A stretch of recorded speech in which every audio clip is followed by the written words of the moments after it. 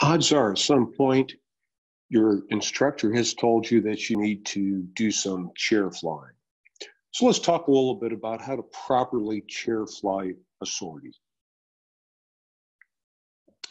Chair flying is the biggest single activity that you can do to help learn the material, if you do it right.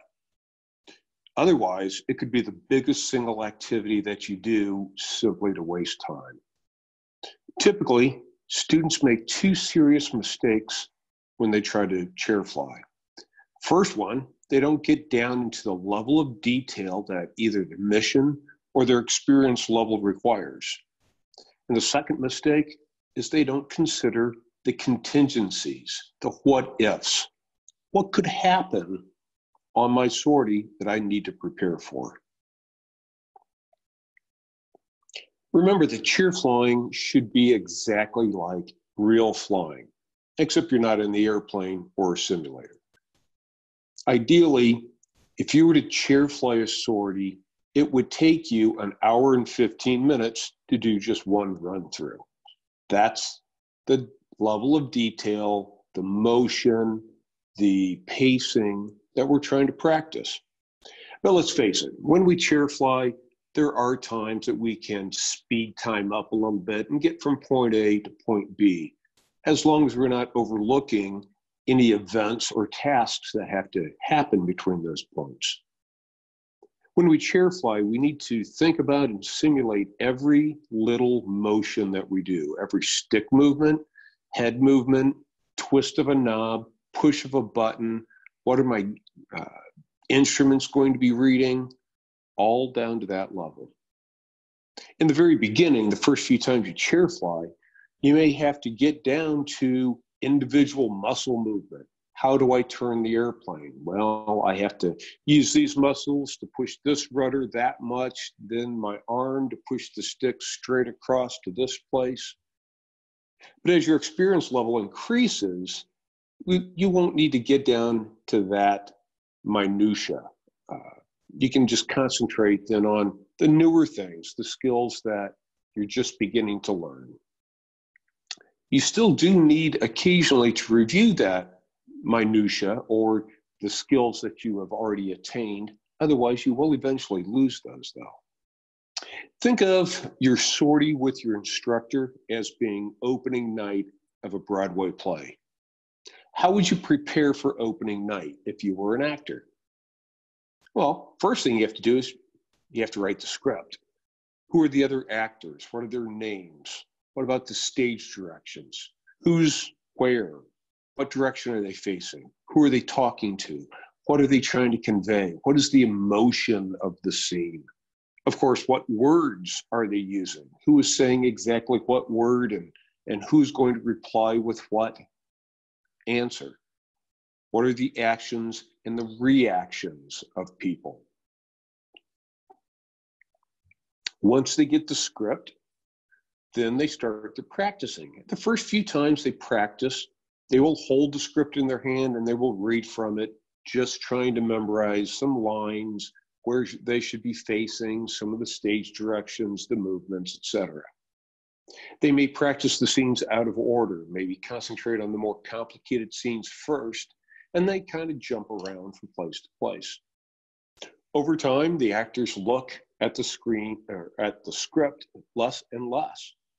If they get stuck, someone will toss them a line. They'll kind of start the line for them, just trying to jog their memory about what it is they're supposed to say. But they will redo that scene over and over again until they can get through it without needing anybody's help. Eventually, they'll put all of those scenes together and they'll start running through it in chronological order. And they repeat those rehearsals until the entire play comes together. Last thing they do is a full dress rehearsal, beginning to end, no help, no breaks, no mistakes. If they have problems, they go back, they do the full thing all over again until they can get through it perfectly. Then they're ready for opening night.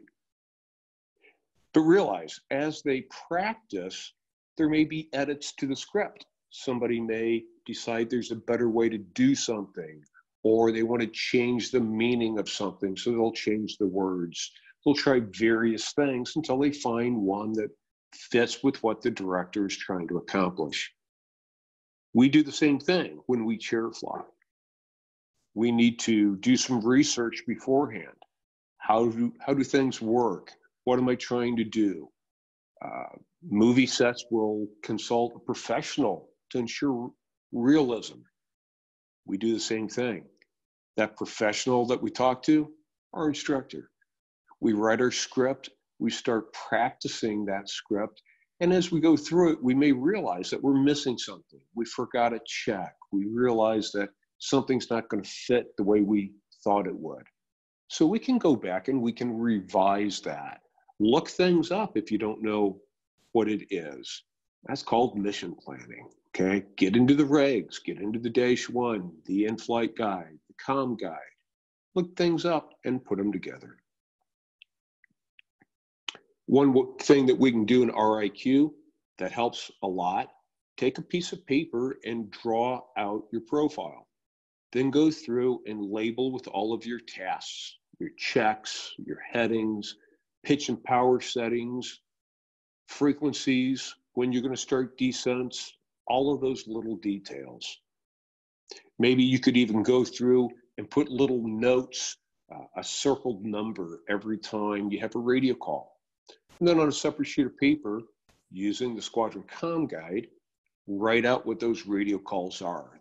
Those are the words now in your script. Here's an example of what that might look like.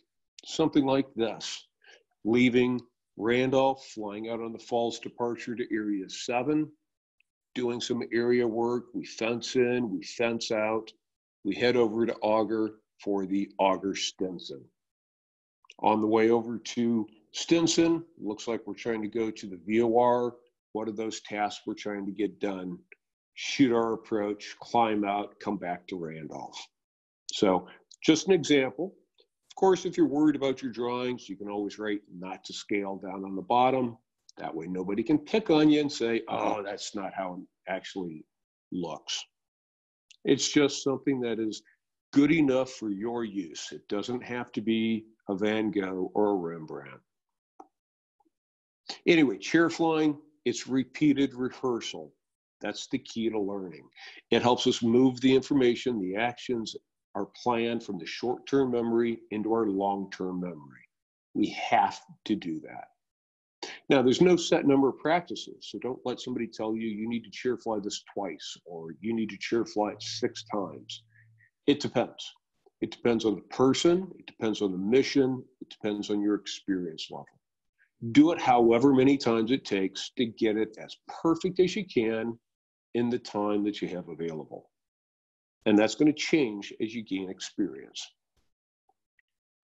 Now, you think you're done. You think you have it all memorized. You made it through the chair flying finally, got everything right, but you're not done. You need to do it one more time. Look at the contingencies, the external or the internal things that could go wrong. The weather could change. ATC could give you a change in your routing. There could be traffic.